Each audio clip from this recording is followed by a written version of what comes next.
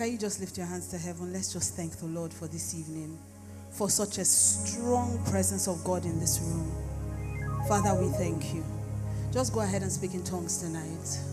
Let your heart be ready to receive God's word. Malibra no koshtanandia lakadusa. Alimanda kiyoseteria brakalushta mandegedesa. Such a strong presence of God tonight. Mayeli katonze dededesha. Imbra kalisa katozda. Father, we thank you. Thank you for honoring us with your presence. Tonight we ask, oh God, that you will answer questions, that you will give direction, that you will heal homes, heal hearts, and above all, that your will be done in this place tonight. In Jesus' mighty name. Before you sit down, please help me give honor to whom honor is due. I want you to help me celebrate your amazing pastors, the angels over your life. Is this how you celebrate your pastors? Full life, is this how you celebrate your pastors? Hallelujah. Let me tell you, how you know how much God loves you is the shepherd he puts over your soul. If God gives you Reverend here, then you know that God loves you. So when I say celebrate your pastors, celebrate Papa and Mama for me tonight. Celebrate like you know they are praying for you, that they labor over your souls. Hallelujah. Then please let me just crave your indulgence to help me celebrate the love of my life, my king, my friend, my brother, my pastor, the man that carries me everywhere. Please help me celebrate Pastor K. Thank you. Then please help me celebrate yourselves and be seated in God's wonderful presence. Hallelujah. I don't know how much time I have. Okay, I see the timer now. Okay. Minister Joe, praise you. You know I love you. God bless you. I celebrate you. The shout you left in DCC many years ago is still there. Praise God. And it's still bringing results. Amen. Okay, so because I don't have so much time, I'm just going to go straight to it and shoot it sharp. Then I'll come down and let Pastor K minister tonight. Praise God. How many single people do we have in the house this evening? Praise God. Single people, listen to me. You still have a chance to get it right. What did I say? I believe that it is from here that you decide how your marriage will be. You are the one who determines the outcome of your marriage. So you still have a chance to do it right. Because the truth is that when people get married, most times the only thing we can tell them when they bring marriage problem is prayer. We'll say be praying. But now you can still decide the outcome of your marriage. So yesterday, Pastor K took time to explain to you the things that you should do and the things that you should know. So I'm just going to add my voice because it's important. The foundation of everything is important. The Bible says if the foundation be destroyed, what can the righteous do? If your building material, the very foundation of anything is bad, then anything you put on it is a waste of time. So as a single person, you are the one that determines how your marriage will go. So from now that you are single, you can choose right. And let me tell you, if you do anything, make sure you never make this one mistake. Never marry an unbeliever if you are a believer. I'm not even going to play games with you. It is not optional. I hear a lot of young girls, and ladies, I'm here for you tonight. Because I believe that you are the one that decides and determines the outcome of most marriages. Because you are the one who chooses. Nobody marries at gunpoint. Nobody forces you to marry. But half the time, young girls are picking for the wrong reasons. Somebody is an unbeliever. And you, as a Christian, go and join yourself. Yesterday, Pastor K read the scripture. What concord does light have with darkness?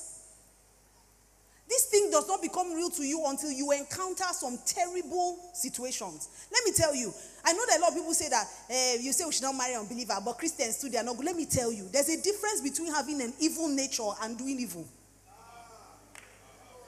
One is behavior, the other one is nature. Nature cannot be changed. Until Christ enters a person, Yesterday night, when we go back to the hotel, I was telling my husband, I said, you should thank the Holy Spirit, because he was saying something about, you're amazing. I said, let me tell you, it's the Holy Spirit you are married to. Because if it is not the Holy Spirit, my behave yourself no good. So I'm telling you, there's a difference between someone who has Christ and someone who does not have Christ. When Christ enters a man, something changes. It means the person holding his remote is God. Bible says that the heart of the king is in God's hand. Which God? If the man is an unbeliever, who is holding his remote? So I see young girls open their eyes and go to cemetery and pick dead body. If you will not marry a dead body in real life, why are you doing it spiritually? Someone who is not born again is spiritually dead. So you are joining yourself to dead body. I don't care how rich he is. Dead body now, dead body. So he can have money. There are many people in the cemetery today that have money. Why don't you go there and marry them? He's a dead body. You can't be alive and join yourself to a corpse. I see a lot of people, and then you want him to change. One of my daughters came to me recently, just been married for 2 months. And I've been sharing this story everywhere I go, because when they're telling people, they'll be saying, Pastor, you don't understand. I love him. Anytime he talks, I can't breathe. It's not love, it's asthma. So you better know the difference. Pastor, you don't understand.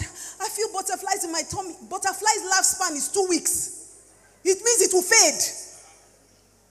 So you cannot make decisions based on that, no matter how amazing he is. Oh, Pastor, you don't understand. He's a nice person. Nice is not a fruit of the Spirit. So when you enter into marriage, those things will not count. It is only someone who has the nature of God that can do marriage God's way. So I see a lot of young girls. They tell me, Pastor, this girl, we're telling her to marry a Christian, do the right thing. She was saying, oh, you don't understand. I love him. I'm sent to him. You are sent to him, evangelist. Now you know, go. You know, see missionary field. We are laughing, but I'm serious. This is how girls put themselves in trouble. This girl married an unbeliever and came to my house. 2 months that she's done. I say, you are done. Food will never enter fire, they done. How are you done? 2 months. She said, that the guy is mean. He likes to keep malice. He's very selfish. He only thinks of himself. If it's not his way. I said, is he born again? She said, no. I said, so how do you expect an unbeliever to behave like a believer? You are the one that has the problem, not him. Because he was on his own judge as an unbeliever. You did not leave him for somebody that can keep malice like him. You did not leave him for somebody that is selfish like him. You did not keep him for somebody that is evil like him. You went to meet him. And now you want him to become a believer. I say, no, it doesn't work that way. You can't marry a dog and expect him to roar like a lion. It doesn't work that way. I say, as you have entered this marriage now, Shebi, you were sent to him. Now you are sent to him. Now your ministry of intercession begins. Because when you marry, you either marry a prayer point or a prayer partner. So once you have married him now, he has become your prayer point. You will pray first of all that he will come to the knowledge of Christ and be saved. Not that he will love you. He will come to the knowledge of Christ and be saved. Are you not even selfish? You are a Christian and you're on your way to heaven. You marry somebody who's not on his way to heaven and you are saying, let him love me. Is that the issue? Somebody's going to hell. You are saying, let him love you. So you have now entered into a ministry of lifetime of intercession. All of us are called to ministry of intercession, especially married women and married men. Once you are married, you are called to pray for the other person. But there's a difference between prayer of thanksgiving. That you wake up every morning and you say, Father, I thank you for the gift that you have given me. This man will be great. Things will happen in our life. There's a difference between that and prayer of warfare, that you are worrying for his soul. There's a difference. So you as a single person, you have a chance to choose right. One of the things God told me when I was getting married that changed my life. Look, you must have encounters with God. I know people say that there's a way. He must be compatible. You must be this. And all those things are good in themselves. But you as a believer, you must understand that you are first a spirit man. So God has a way that he talks to us. We are not unbelievers. We are children of God. He said, my sheep hear my voice.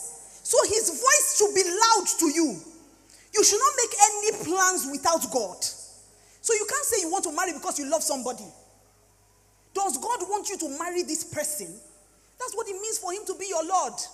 It means that whatever he says is what you do. It's the final authority in your life.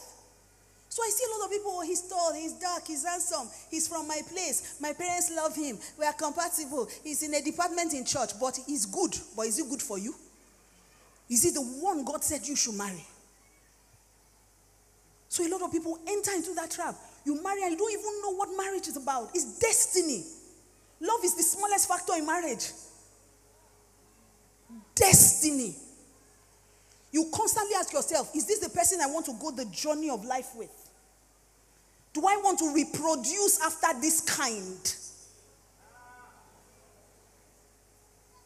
There are some people that we should not reproduce their kind, though.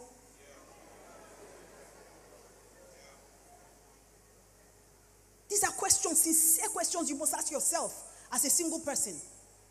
So when I was getting married, I had many encounters with God. I knew that that's when I knew that marriage is not this I love you that they do inside film.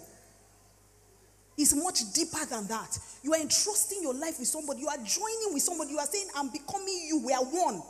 You are my head. This is my head. I'm just his body. We are one. Everything we have is now one. Because we're in covenant. And the only thing that can separate us is death. We are now one body. How do you separate a body if you cut head from body? Is it not death? It's death. So when I was getting married, God said to me, he said, do you know that when you get married, you marry families? I say, yes, sir. He said, exactly. And I'm not just talking about natural families. He said, spiritual family as well. He says, you're marrying a believer. His father, I'm his father. But if you marry an unbeliever, his father is Satan. And your father-in-law is allowed to come to your house. Say, so Satan cannot come and you say you are binding him. He's your father-in-law. He has the right to be in your house. And when he's coming, listen, I know my father-in-law used to be HRH. When he's coming like this, you will see goats, you will see stockfish, you will see dry fish, you will see chicken, you will see yam, you will see all kinds of things. Your father-in-law will not come empty if he's a good father-in-law. Satan can't come empty. He will bring sickness. And he will come with his entourage. His demons must come. Listen, there's a supernatural world. You must never play with that. I'm saying it and we're laughing, but it's the truth. And let me tell you, two unbelievers may be doing okay, but you cannot enter Satan's. You are a lawful captive. You entered by yourself. You say Satan is your enemy and you entered his family by yourself. I need you to understand these things. Because if you understand it, you will not play with your destiny by joining yourself to an unbeliever. I don't care how handsome he is. Who is his father? I don't care how rich he is. Who is his father? Money is nothing. We have a God who maketh rich and adds no sorrow. So who is his father? These are the decisions you must make before you get married. If you marry a believer, you have set the foundation. God can work with it. If he's misbehaving, God can press him and say, no, don't do like this. This is my daughter. Don't do that. If she's misbehaving, God can correct her. Your mouth is too sharp. When I was telling my husband, I said, the Holy Spirit you're married to, because me, my mouth can be sharp. Have you not heard me? If it was not the Lord who was on my side. So even when I want to misbehave, the Holy Spirit will say, misbehave how?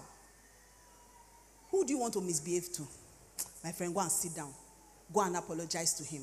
Go and tell him. Even I say, but I'm right. He said, doesn't matter. I said, so who do you want to please? I'll say, okay, Holy Spirit, now you. If no be you. That's the difference. So as a single person, do not marry an unbeliever. What did I say? You are not sounding like you're convinced. I said, do not marry an unbeliever. What did I say? You're not saying it loud, though. Now, when you are crying, your voice will be loud. You will now want to come and be disturbing Rev. All the shouts were shouting now. But when you are now married, because I want to